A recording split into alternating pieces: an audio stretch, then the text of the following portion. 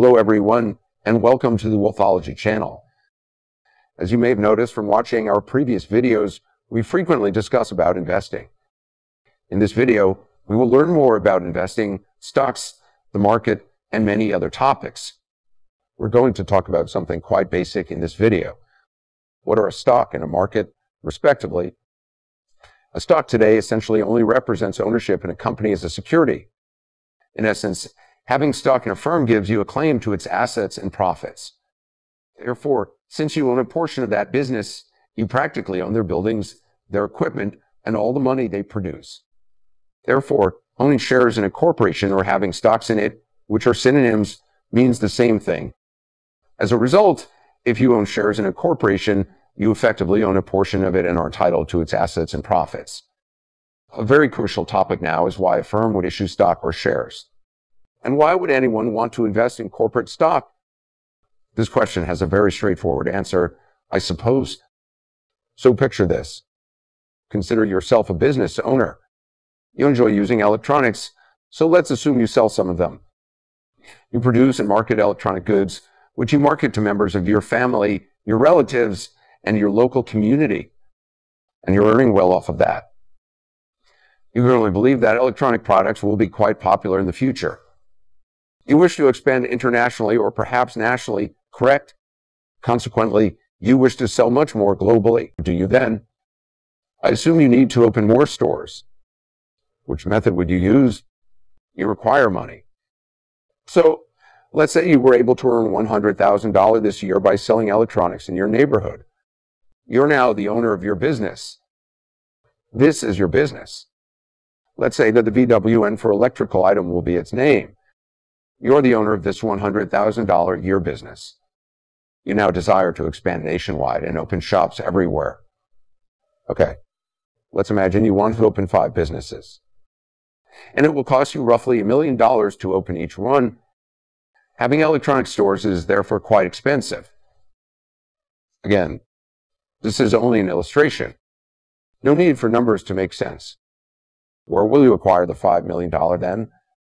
$5 million cannot be acquired by earning $100,000 annually. It will take far too long doing it. Thus, you must ask investors to lend you the money, correct? So, in order for your company to give you the money you need, you're going to sell shares of stock in it.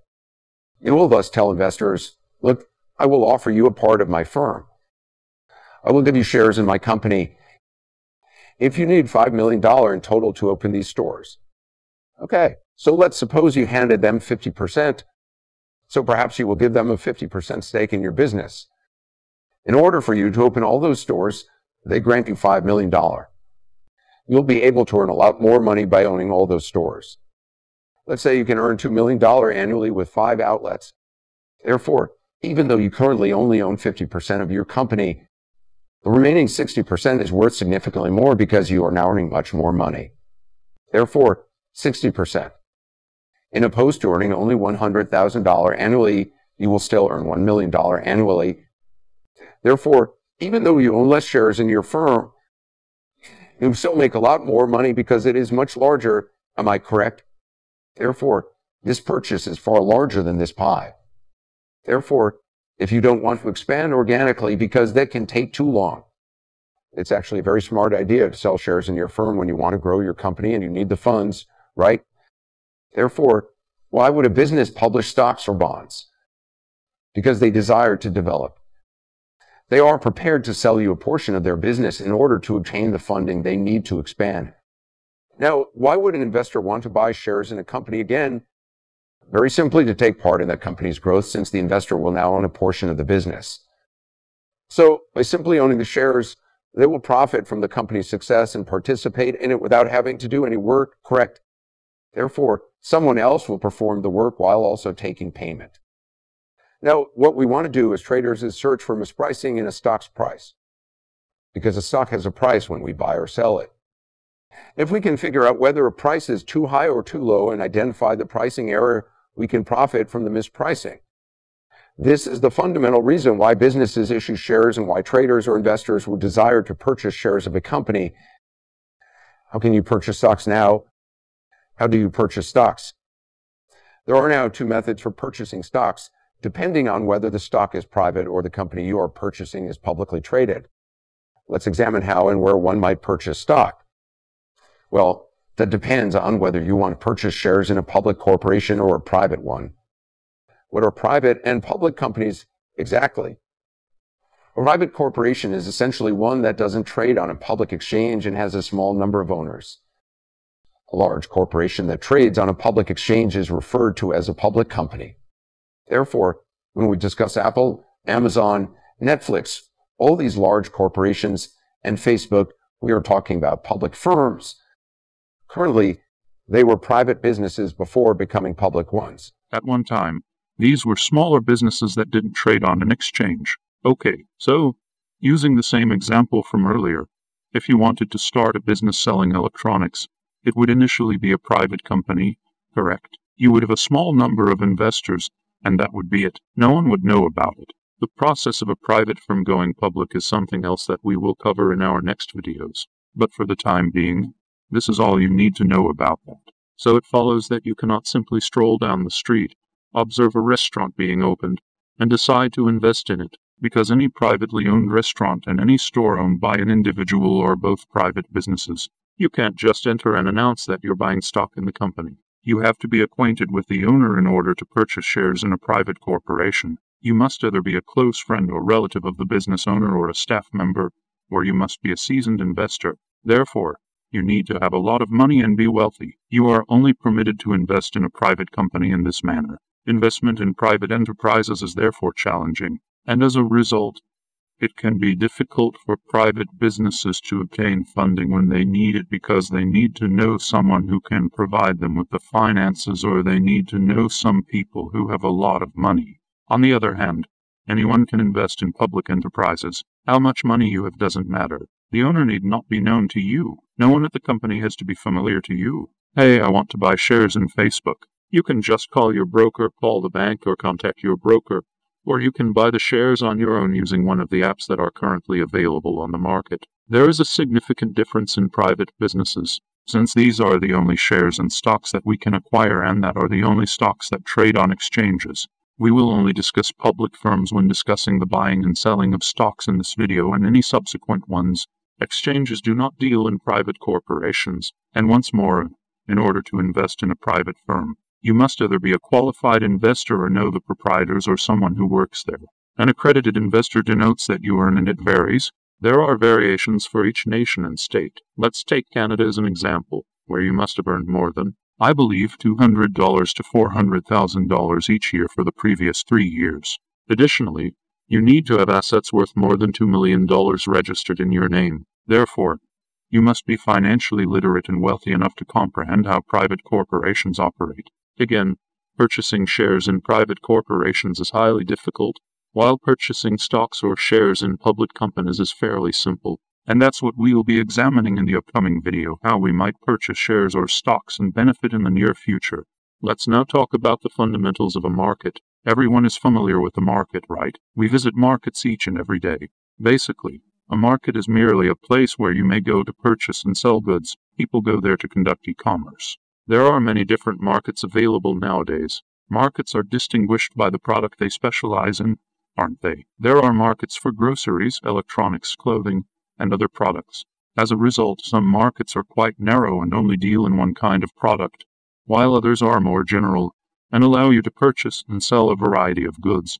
We're acclimated to a certain kind of market now. In the market we are accustomed to, prices are predetermined and can be accepted or rejected wherever we go. For instance, if apples are $2 a pound at the grocery store, you can choose to stay or go. You are not allowed to object or bargain for a lower price. So those are the typical markets that we are accustomed to. There is a different kind of market, and it is known as an auction market. In an auction market, buyers and sellers compete based on the prices they are willing to pay for a product and the offers they are prepared to accept in exchange. Imagine going to the grocery store and instead of seeing apples in a basket at a fixed price, you found 20 different persons who each held an apple and offered to sell it for $2. I'm willing to sell my apple for $1.90.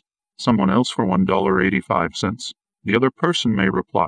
Therefore, the price that each seller is prepared to provide you for the apple will be the point of competition. Then, instead of simply accepting or rejecting, every buyer declares, well, I want to buy an apple for $1.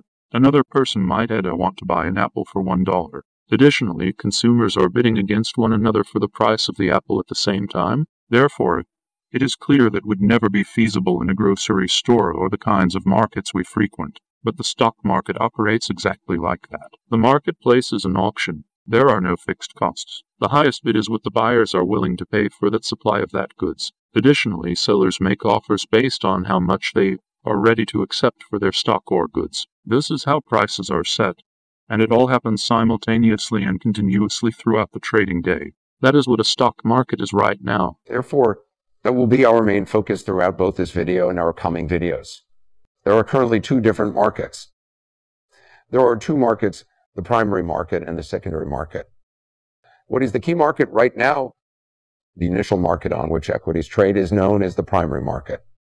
So when a stock is first issued, it is made available to the general public. The principal market is that one. After that, it trades on the secondary market every other time. Thus, it is essentially used. You are in the secondary market each time the stock has been traded as used stock, meaning someone else held it before you. Now, when a corporation is private, that is how it operates. And let's return to our previous example where we said you started a business selling electrical appliances and you decided that you had your initial electrical business that was making about $100,000 annually, and then you went private, right? And you got $5 million of revenue to open a much larger business that was making about $2 million annually. Imagine for a moment that you wish to continue. You want your business to expand even further. So you want to make yourself known. You wish to acquire a much larger company in order to go from private to public. Now, if you want to go public, you'll need to secure funding. You'll need to conduct an initial public offering, IPO, which is what we do. Let me put that here. In this video, we'll just see the basics for initial public offering or IPO. And this ought to be included in our future videos as well. Therefore, you must do an IPO. Your company's equity will be sold to the public for the first time through an initial public offering. You guys might sell a portion of the company you own with investors to the general public, okay? And the general public will pay you for it, allowing you to increase your revenue and expand further, right? How then do you conduct an IPO? It is necessary for you to work with another organization, an underwriting firm. In doing IPO, underwriting firms essentially specialize. They will therefore look at your organization and inform you that you are generating $2 million in revenue after seeing you and talking to you. The plans you have are as follows. We can probably give you $100 million if you want to expand here or there. Want this much money, have this much debt, and your product sells for that amount. Therefore, they were going to calculate how much they could receive from you through an IPO and what the optimum price would be for them to sell your stocks for. Right away, you want them to be able to sell you the number of shares you wish to sell. They are specialists in that. Thus, and it goes without saying that the business will want to pay you the highest sum of money you can think of without exceeding your reasonable request. Since they will have a terrible reputation if they ask for too much and your IPO fails and you are unable to obtain that money. To retain their reputation, they want to be able to sell all the shares while also getting you the greatest money possible. Therefore, it's crucial that they determine the exact price and sum of money that they can afford. For you, correct. They might respond, okay, well, we think we can give you $100 million in this instance. To ensure that you receive your $100 million, we will sell 1 million shares. They intend to proceed in that manner. Therefore, when they choose to sell those million shares, it will take place on the primary market. As a result, this organization, the underwriting firm, will phone all of their contacts, including their brokers, banks, and significant insurance firms that they are familiar with and with whom they have a relationship. They will inform them that they have a new business. It is known as VRN. They produce excellent electrical goods, and they are destined to be a great business. I own some stock. I have 100,000 shares available. And if you want some, I will allot you some shares. And they'll sell those shares to other relationships. This will be the share's initial sale, which will take place in the primary market. Therefore, those businesses brokers, and anybody else who receives shares can distribute some of those shares to their most important clients. Therefore, if you run a large brokerage firm, you might acquire part of that company's shares. Who could get the IPO price? For instance, when Snapchat or Facebook became public and they moved from here to here, who was able to purchase in the main market? Very few people. We failed to obtain any. Because they are so difficult to obtain, a lot of people were unable to obtain any because you had to be a very large client or a very large corporation. Therefore, we don't often trade on the primary market. Due to the difficulty, we hardly ever obtain shares on the primary market. For you to obtain shares on the primary market, you must be someone very, very big. Now, there's a date when the stock begins trading on exchanges once those shares are sold in the primary market, which we'll explore in our next videos. However, the secondary market for these shares opens when they begin trading on that exchange. Thus, the only time you or I make a purchase on the Nasdaq New York Stock Exchange, these stocks were secondhand and were already sold. They had already gone public. The secondary market is where they are. These days, we buy and sell them from other people who once owned them. We are not the first individuals to ever get them. You have shares in the main market when you are the first person to ever acquire them. You are in the secondary market when you are not the first to acquire them. Therefore, since we are not the first to obtain stocks, we will always discuss the secondary market while buying and selling securities. Is that correct? So, in essence, this is what a stock and a market are. And that concludes this video. We will speak with you in our following one. You can comment on this video about the subjects that interest you and you want us to make videos on. Thank you so much for watching our channel. We really appreciate it. Be sure to give it a thumbs up and subscribe to our channel for more great content. If you like this video, and you can also check out our previous videos, links for those videos are in the description. We release new videos every week, so be sure to keep watching. Thanks again, and we'll see you next time.